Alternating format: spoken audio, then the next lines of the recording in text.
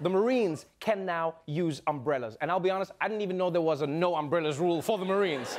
But it makes sense. It makes sense. Because if you're a Marine and you have an umbrella and it flips inside out, you've gone from badass to Mr. Bean. There's no cool anything there.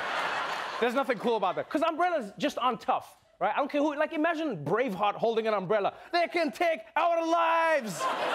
But if my hair gets wet, it turns into an afro.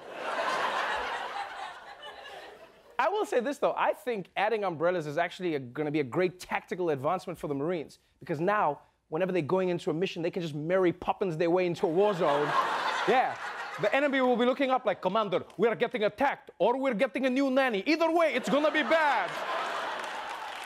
All right, but let's move on.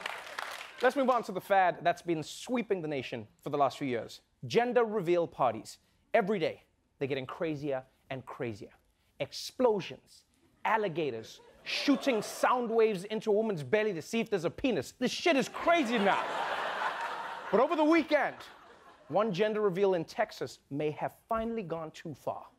The excited parents-to-be on the ground as the plane approaches. A crop dusting plane dropping 350 gallons of pink water. It's a girl.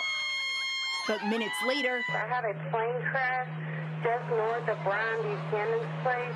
It all goes terribly wrong, crashing into this mangled heap of metal. The plane was carrying 2 people, but only designed for 1. Pilot is out of the aircraft. Hey, Jim, patient number 12 is going to be a male. Denying any injuries. Wow. That seemed more like a pilot reveal party. Guess what, guys? I'm actually not a pilot. Or maybe this was the parents' way of revealing that the baby was an accident. Maybe that was the whole thing. I'm actually glad that everybody survived, because that is wild. And can we agree on something? Can we agree on something? These gender reveals, you know you've gone too far if your gender reveal planning sounds the same as an ISIS plot, all right? If you're walking around like, all right, we need some gunpowder in an airplane. That's what we need. Seriously, it's getting out of hand. I remember back in the day when gender reveal just meant some guy in a park would rock up in a trench coat and reveal his gender to you. Those were simpler times. So simple. So simple. And finally, in technology news, if you got dumped this year because your ex said you didn't communicate enough, it might not have been your fault. If you received a mysterious text message this week from someone unexpected, you are not alone. This happened to a lot of people yesterday. They reported they received messages that appear to have originally been sent on or around Valentine's Day this year. One person tweeted, "So at 2:30 this morning, my phone decided to send a text to my ex-girlfriend from 9 months ago. She made this really sweet video of us for Valentine's Day. She thought I didn't respond, so that led to, among other things, a ruined holiday. So, you know, that's how today is going." Oh, no. Man, this story is crazy.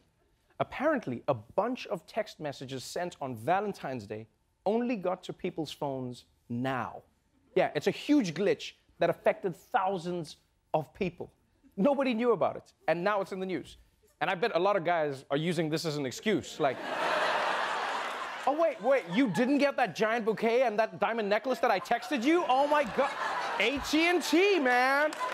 AT&T.